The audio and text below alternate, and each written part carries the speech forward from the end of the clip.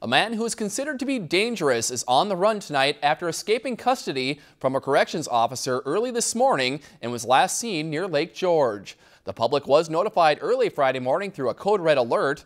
According to the Bemidji Police Department, officers responded to a fight between two inmates at the Beltrami County Jail around 10:30 Thursday night.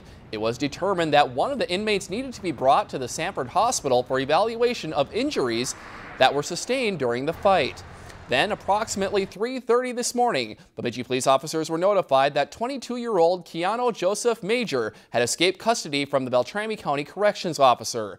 It was reported that a vehicle was stolen about 5 miles away from Sanford Hospital. Authorities confirmed a sighting of Major near Lake George on Highway 71 near New Milan Drive, where he was seen exiting a vehicle around 11 a.m.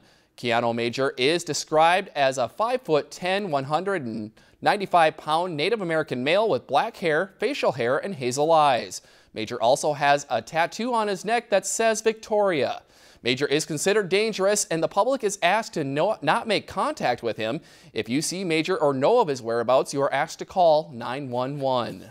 If you've enjoyed this segment of Lakeland News, please consider making a tax-deductible contribution to Lakeland Public Television.